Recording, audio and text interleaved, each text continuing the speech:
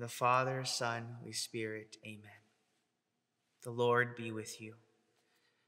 Today's Mass is for the intentions for the day.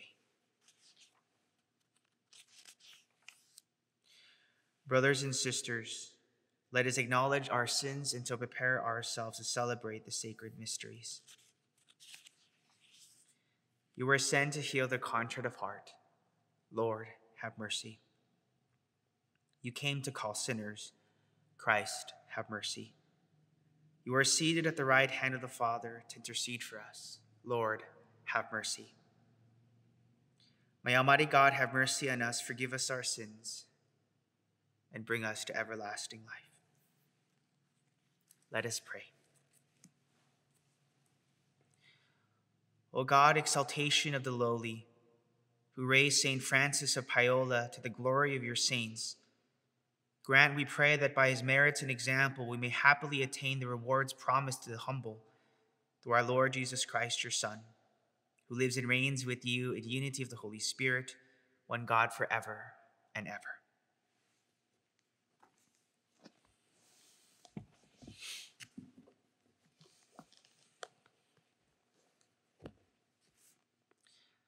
A reading from the book of Genesis.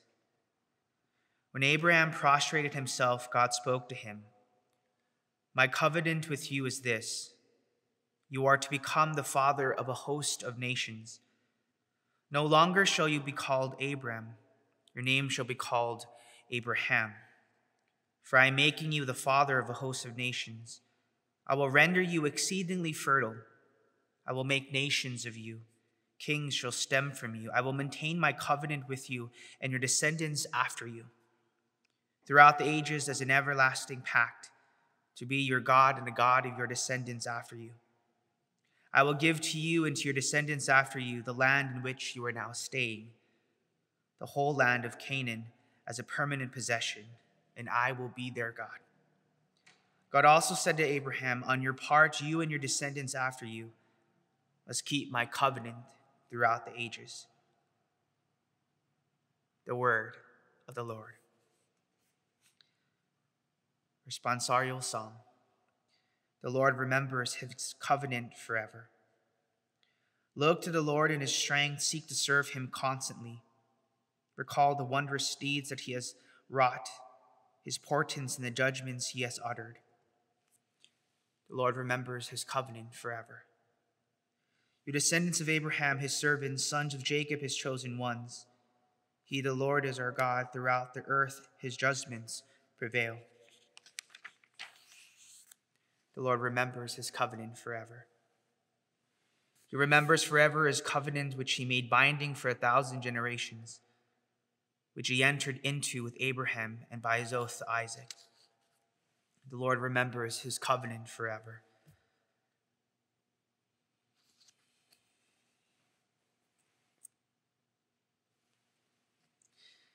Praise to you, Lord Jesus Christ, King of endless glory. If today you hear his voice, harden not your hearts.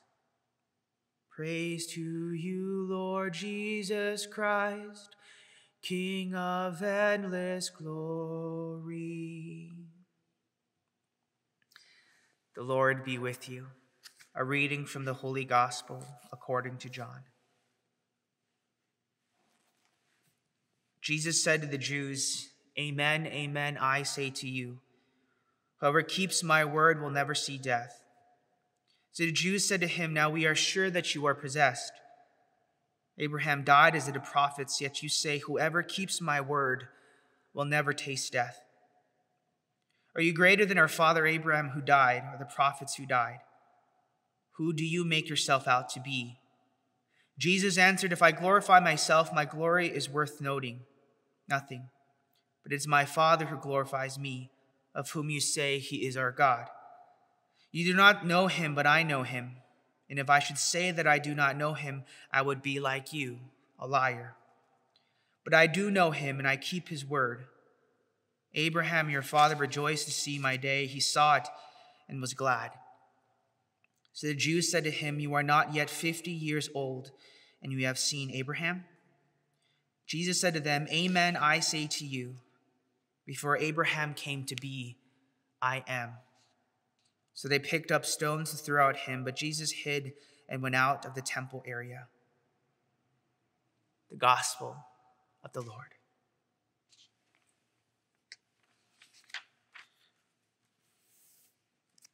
I don't know if you can imagine in your life the times that maybe you have made promises to people, promises that you maybe intended to keep, but in one way or another, you fell short, you forgot, and that promise never happened. Or maybe you're that person who someone promised something to you and it never happened, and it hurts you tremendously.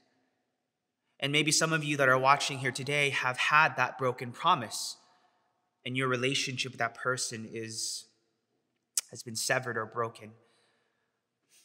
You see, when I think about our life with God, most often I think we think about our own life and promises. And oftentimes we think about how we deal with promises to God's promise for us. But it's very different, because our God is not us. Our God is not broken. Our God doesn't have any flaws. You see, in the first reading, when God promises a covenant with Abraham, you see, I enjoy reading, and I remember learning a lot from Dr. Scott Hahn. And he said that when God makes a covenant, it's not a contract. It's not just a wishful thought. A covenant is an exchange of persons. This is why in the Old Testament, when a covenant is made, blood is spilled. Because it says that if I break this covenant, then may I be dead. Covenant is just an exchange of persons. When God promises a covenant with Abraham, God intends to have that promise forever, that it will not be broken.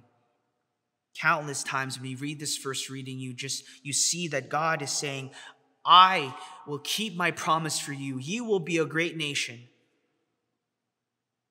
You see, that promise extends to us now. How many times in our life where we maybe have fell short and God still loves us, God still is here for us. You see, in ancient times, Israel, just imagine, Abraham was our first father, right? We have Moses, we have the other prophets, but each time when God made this covenant with his people, each time the people turned away. They broke that promise. But God was so faithful that he kept staying course. He never abandoned his people. He kept saying yes to his people. And now, in the most perfect way, we have our Lord Jesus, who is the promise, the ultimate promise of that covenant, because it is Jesus Christ who gives us life. And I want to read to you something that God says to Abraham in the first reading. He says, on your part, you and your descendants after you must keep my covenant throughout the ages. You see, God wants us to be faithful to his covenant because he loves us. Because God alone is life. And when we are faithful to that promise, God will give us everything. But know that, yes, there are moments in our life when we fall short, when we're not perfect. But this is why we have a God that is perfect.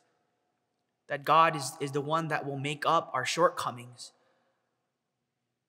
You see, today we celebrate a saint, St. Francis of Paolo. He's not St. Francis of Assisi, but he definitely was a follower. And he was very close to St. Francis. His parents, in fact, prayed to St. Francis for help. But this St. Francis of Paolo, what I want to highlight is he became a hermit. And he started an order of religious hermits.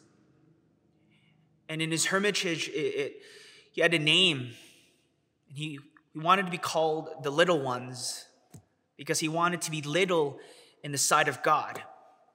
He was all about humility and giving himself in service of others. And oftentimes when he did things that were difficult out of love, he would say the words, out of love, out of love, out of love. Anytime he had to labor, anytime he had to travel, he would do it out of love. You see, for us, we keep our promises to God and our covenant with God because we do it out of love. Because we have a God who went there first out of love. You see, this is the great thing about God. God tells us to love him, but he first loved us. God tells us to give everything to him, but he first gives everything to us. We have a God who understands our human nature. He knows our condition. He knows how hard it is for us to follow him. And yet he goes first, and he asks us to ask him for the strength to do it all out of love.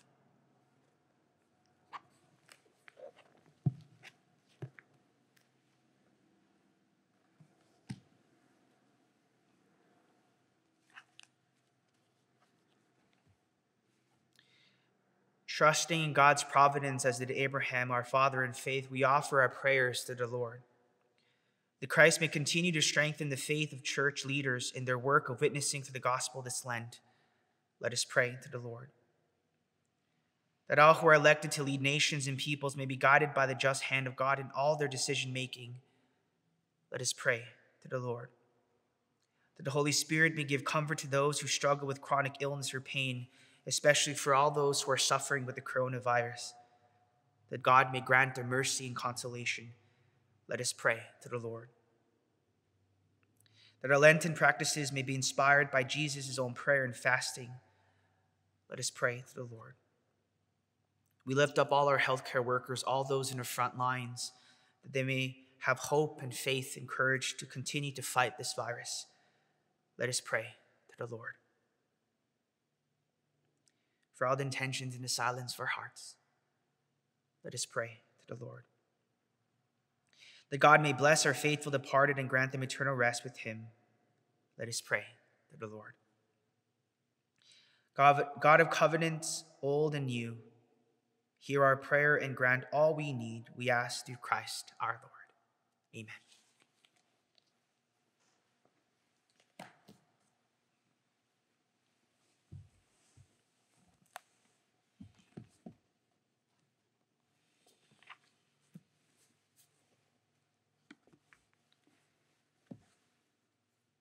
Blessed are you, Lord God of all creation, for through your goodness we have received the bread we offer you.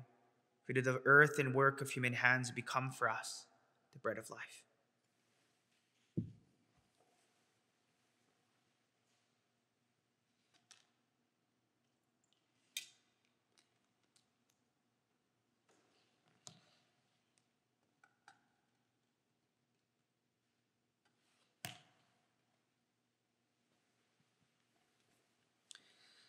Blessed are you, Lord God of all creation, for through your goodness we have received the wine we offer you. For the divine and work of human hands become our spiritual drink.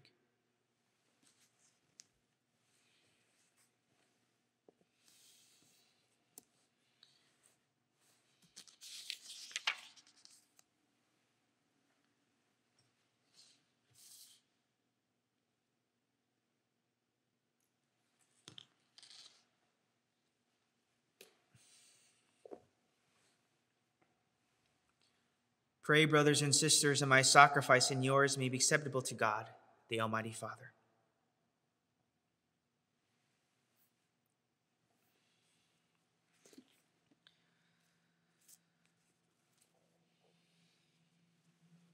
May these offerings of our service placed on your altar in commemoration of blessed Francis of Paolo be acceptable to you, O Lord, we pray.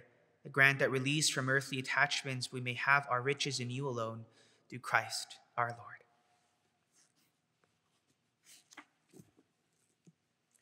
The Lord be with you. Lift up your hearts. Let us give thanks to the Lord our God. It is truly right and just, our duty and our salvation, always and everywhere to give you thanks, Lord, Holy Father, Almighty and eternal God. For through the saving passion of your Son, the whole world has received a heart to confess the infinite power of your majesty. Since by the wondrous power of the cross, your judgment on the world is now revealed, in authority of Christ crucified. And so, Lord, with all the angels and saints, we too give you thanks, as in exaltation we acclaim. Holy, holy, holy Lord God of hosts, heaven and earth are full of your glory. Hosanna in the highest. Blessed is he who comes in the name of the Lord. Hosanna in the highest.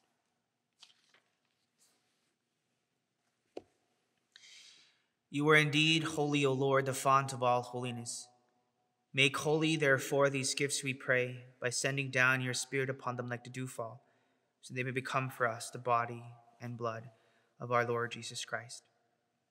At the time he was betrayed and entered willingly into his passion, he took bread and giving thanks, broke it and gave it to his disciples, saying, "Take this, all of you, and eat of it, for this is my body, which will be given up for you."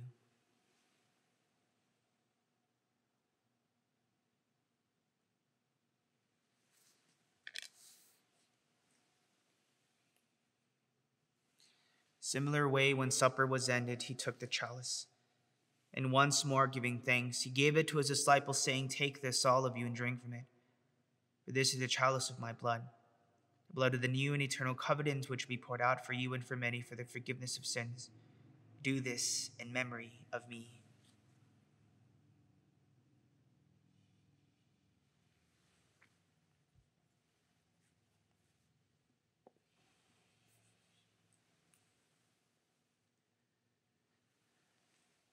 The mystery of faith. We proclaim your death, O Lord, and profess your resurrection until you come again. Therefore, as we celebrate the memorial of his death and resurrection, we offer you, Lord, the bread of life and the chalice of salvation, giving thanks you have held us worthy to be in your presence and minister to you. Humbly we pray that, partaking the body and blood of Christ, we may be gathered into one by the Holy Spirit. Remember, Lord, your church spread throughout the world, and bring her to the fullness of charity, together with France our Pope and Kevin our Bishop, his assistant bishops Timothy and Tom, and all the clergy. Remember also our brothers and sisters who have fallen asleep in the hope of the resurrection, and all who have died in your mercy. Welcome them into the light of your face. Have mercy on us all, we pray, that with the Blessed Virgin Mary, Mother of God, with blessed Joseph, her spouse, with the blessed apostles, with Saint Francis of Paolo, and all the saints who have pleased you throughout the ages, we may merit to be co-heirs to eternal life, and may praise and glorify you, your Son, Jesus Christ.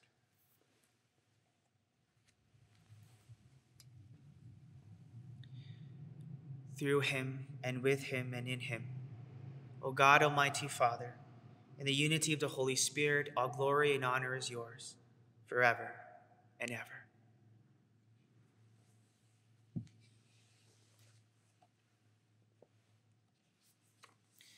At the Savior's command, informed by divine teaching, we dare to say, Our Father, who art in heaven, hallowed be thy name. Thy kingdom come, thy will be done, on earth as it is in heaven. Give us this day our daily bread, and forgive us our trespasses, as we forgive those who trespass against us. And lead us not into temptation, but deliver us from evil. Deliver us, Lord, we pray, from every evil. Graciously grant peace in our days, that by the help of your mercy we may be always free from sin and safe from all distress, as we await the blessed hope and the coming of our Savior, Jesus Christ. Lord Jesus Christ, who said to your apostles, "Peace I leave you, my peace I give you," look not on our sins, but on the faith of your church, and graciously grant her peace and unity in accordance with your will, who live and reign forever and ever.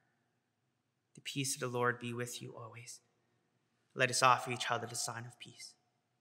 Peace be with you.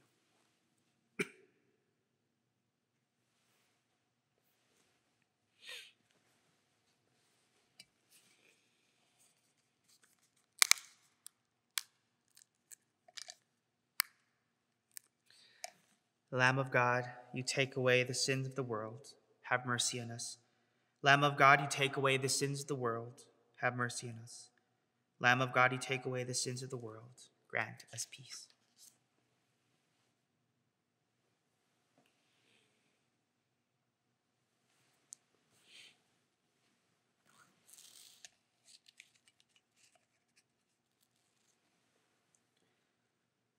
Behold the Lamb of God. Behold him who takes away the sins of the world. Blessed are those called to the supper of the Lamb. Lord, I am not worthy that you should enter into my roof, but only say the word, and my soul shall be healed.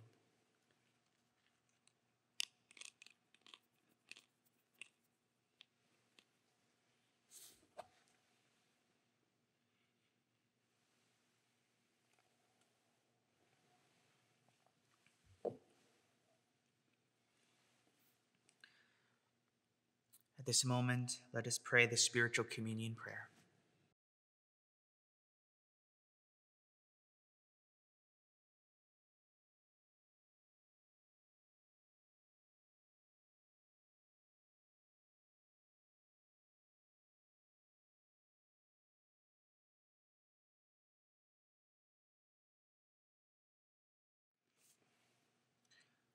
We pray, Almighty God, that we who are fortified by the power of this sacrament may learn through the example of St. Francis of Paolo to seek you always above all things and to bear in this world the likeness of the new man, through Christ our Lord.